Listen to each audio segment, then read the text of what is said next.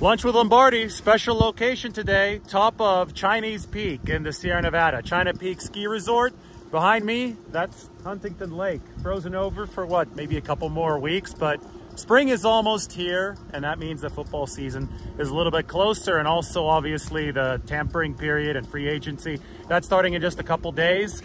The lunch part of this is coming right after this football discussion of this video. They got good pizza here halfway down at China Peak. So I got to ski down first, then I got to edit the video, then you'll get to see the pizza. But for now, we're going to talk about Deshaun Watson and how that might complicate the Jimmy Garoppolo trade market, or how that might simplify the Jimmy Garoppolo trade market. I think it's going to do a little bit of both, because with Garoppolo and a potential trade, we had always talked about the Aaron Rodgers domino needing to fall, because obviously a quarterback needy team is going to be looking for Aaron Rodgers first. Well, the Aaron Rodgers domino fell when he re-signed with Green Bay.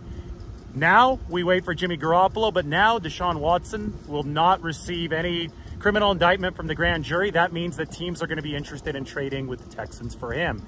That's similar to Aaron Rodgers. The Watson domino must fall before the 49ers are able to trade Jimmy Garoppolo in all reasonable estimation. Something crazy might happen, but just given the way supply and demand in the market works, I would expect Watson to need to be traded from the Texans before the 49ers find a trade partner for Garoppolo.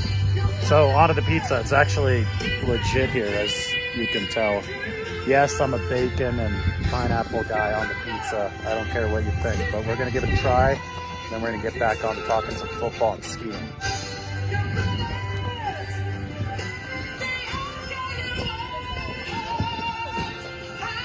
Tigers.